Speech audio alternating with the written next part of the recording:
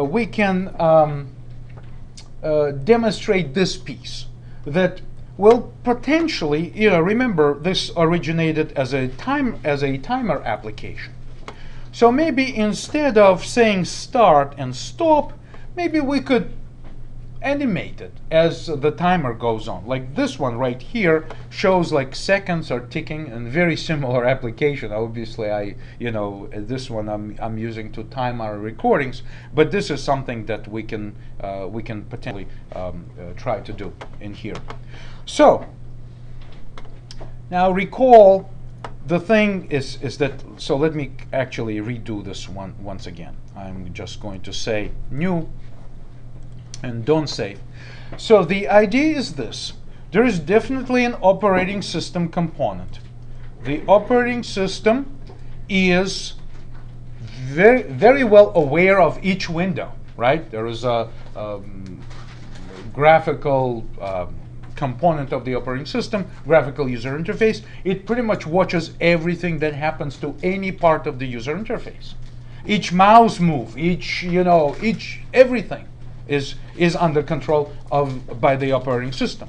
The next thing that happens is that our program sits in memory. And again, I'm trying to show you that these are instructions in memory. This is not a window. The window may not be even visible. It's really our program in memory, right? So it does receive notifications from the operating system. Okay.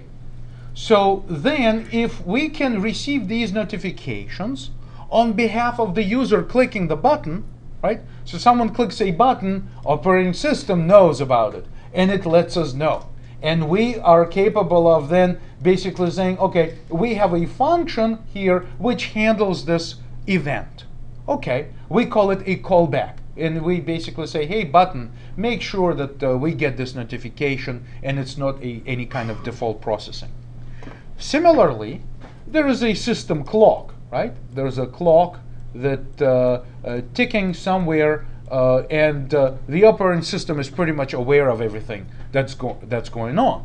So we can then maybe ask the operating system to say, hey, why don't you notify us every millisecond or every second or every hour that the clock is ticking, and we want to wake up and call another function here, part of our program, which basically will respond to a timer event.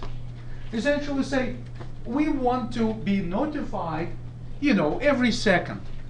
Well, let's start with every second. So how do we do this? All right. So that's the idea, to animate part of our program. We say button start instead of printing start. This is what we can still print start, but this is what we potentially can do.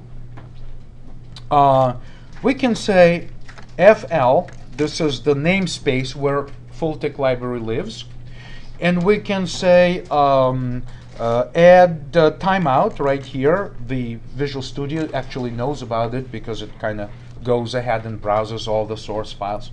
So add timeout, and that timeout will require us to specify our timer timeout,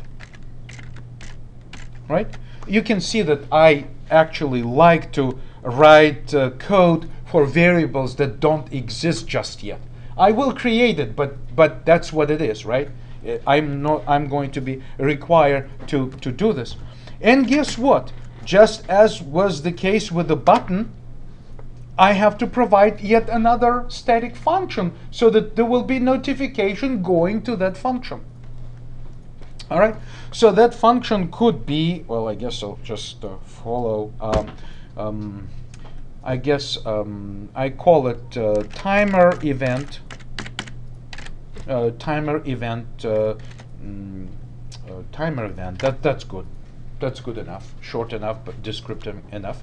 So there will be some timer event notification, and similarly with button clicks, well, guess what? You still get the luxury of passing objects or any other data as you want. I think I convinced you that in my button callbacks, I was able to pass the address of my window to that callback. So why don't I keep the same strategy and pass a pointer to my window all the way down to the timer event? So every time a timer event kicks in, well, guess what? I'm still going to get to my window, to an instance of this object, which is really like a macro, brain that sits behind everything in my application. And so this can be very useful. So I can refer to the data and everything. So let's try this. So number one, the timeout is going to be defined. Well, I guess I can do it directly here. I can say it's actually a floating point number, right? So I will say const double. You know what? No, I need to keep this in global scope. So let me type it in. Const double timer timeout, or whatever I named it, and it's going to be, say, 1 second, right? So this is 1 second. Okay, so it's a floating point number. This is what the timer timeout thing needs to do in order to to start this notification loop. All right, so I will actually go ahead and define it at the global scope right here, somewhere just on top of my, I can put it in my header. I guess that would be the most appropriate thing. Timer window somewhere here in global scope, just a constant double timer timeout 1 second, 1.0. So our interface requires us to pass a double. Okay, so here it is. So timer timeout now is defined. Timer event, of course, is going to be none less than just another static function, but it's actually going to look much simpler than those two. So let me type it in. Static, this is in my header file, void, I named it timer event, and all it's going to take is just this user data. Okay, it's very simple, just the user data. Okay, so timer event is going to be invoked because we said we want to be invoked in 1 second interval, and it should be invoked.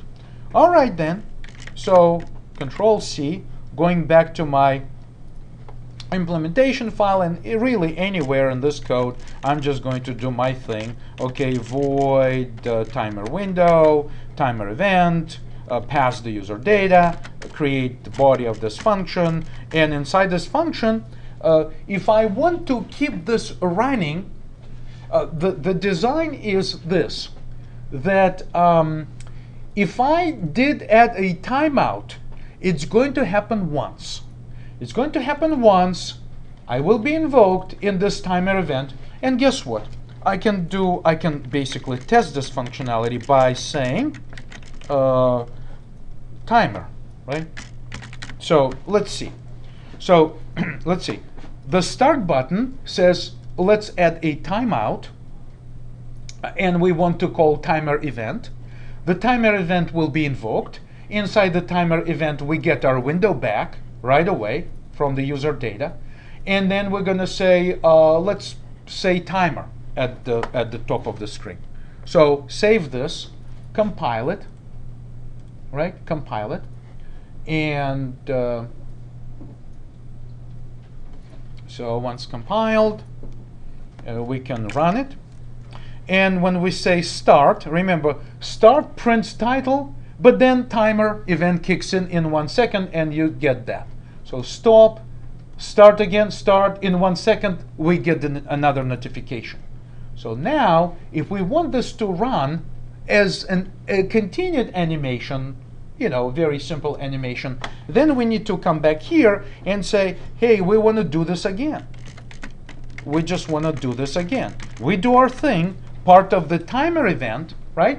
We want to do our thing, part of the timer event, but guess what? We want to run this continuously, right? So now, regardless of anything else that we do, unconditionally we say, once timer event receives once, it's going to say again and again and again and again. It's just endless loop. So let's see this very simple modification. So save this, right? Save, run it again. Control F5. So now, originally timer is not running. So I say start and timer, and it just gets replaced. So, but then if I say stop, stop quickly gets replaced by timer because the timer is now running.